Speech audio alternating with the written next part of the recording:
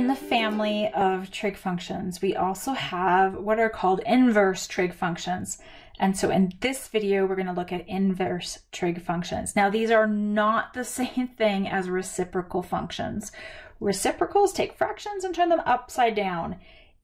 Inverses undo the original functions. Those are two different things. So to remind you what an inverse is, let's just look at three equations. We'll start with the square root of x plus 3 equals 4.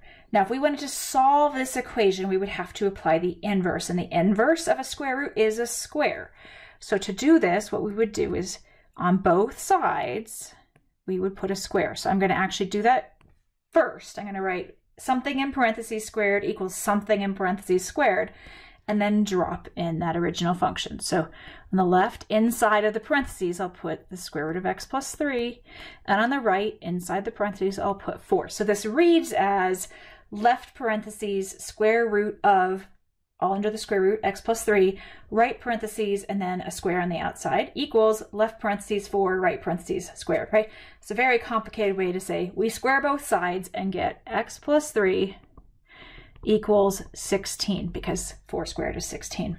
We can then solve from there. Let's look at the next one. E to the x plus 2 equals 5. Now again, we can undo this function by applying its inverse. And the inverse of e to the is ln of. So we're going to do a natural log on both sides. Again, I'm going to do that part first. So I'm going to write natural log of left parentheses and then leave a space right parentheses equals natural log of left parentheses and then leave a space right parentheses. I'm going to drop in the equation above. So in that set of parentheses on the left, I'm going to write e to the x plus 2. And in that set of parentheses on the right, I'm going to write 5. So what I see now is the natural log of left parentheses e to the x plus 2 right parentheses equals the natural log of left parentheses 5 right parentheses. Again, just a very complicated way of saying that I now have x plus 2 equals the natural log of 5. And I can solve from that. I would just subtract 2 from both sides. Now this final equation, sine x equals 1/2, we really need a way to undo sine. We need like an inverse sine, right? And an inverse sine might be written like, in our inverse notation, we would use f negative 1. And in sine notation, we might write sine negative 1. So what I'm going to do is in that same way I did the last two, I'm going to write sine negative 1 of left parentheses, right parentheses, and then equals on the other side, sine negative 1 of left parentheses, right parentheses. That negative 1 sits like it's in an exponent. It's not truly an exponent, it's just the notation for inverse sine. And then inside those parentheses, I'm going to drop the original equation. So I'm going to put in sine x on the left side inside the parentheses and 1/2 in the right side in the parentheses. So reading it out, I would have inverse sine of left parentheses, sine x, right parentheses, equals inverse sine of left parentheses, 1/2 right parentheses. Now, if we can truly find this inverse, then my next step would be to write x equals inverse sine of 1/2. And we would be able to solve it from there because we would have removed the x from the sine function. So that's the idea behind inverse trig functions.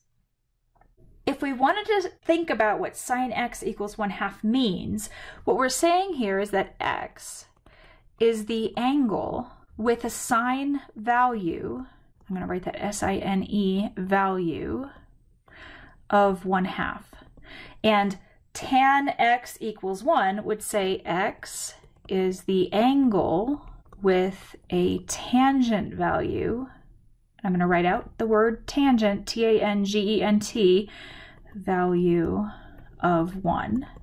And cosine t equals 0.68 would say that t is the angle with a cosine, C-O-S-I-N-E, value of 0.68. Now the one tricky thing here is that an angle can be either in radians or degrees.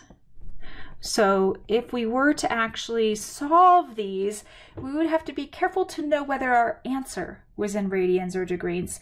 And that depends on what your calculator is set for, which is why you always have to pay attention to whether your calculator is in radians or degrees. Now, the problem with finding a specific inverse is that when we look at periodic functions, they're going to have an infinite number of solutions because the graphs repeat. For example, we could mark all the places on this graph where tangent x equals 1. I'm going to grab a ruler. I'm going to plot a line here at tangent x equals 1 using my pencil right there. And so you can see there's a whole bunch of places where tangent x equals 1. Every time tangent crosses this line I drew at y equals 1, I have a solution. There's an infinite number of solutions.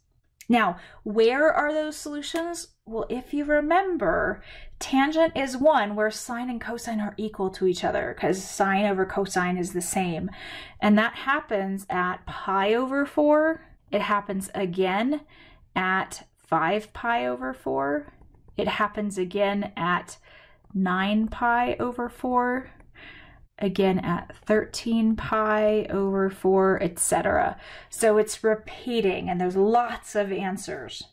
We could write all those answers by looking at that repeat. We essentially have 1, 5, 9, 13, etc. And so it's like every 4 pi over 4 that this happens. To write this answer, we could just look at what we're adding each time.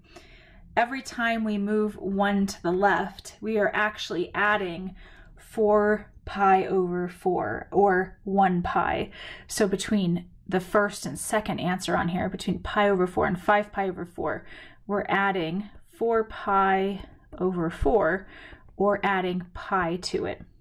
And then we go to the next one. Again, we're adding pi to it. And to get to the next one, we're adding pi to it. So what we really have for answers here are x equals pi over 4 plus n pi, where n is an integer. So we have pi over 4 plus 1 pi, pi over 4 plus 2 pi, pi over 4 plus 3 pi. Get it?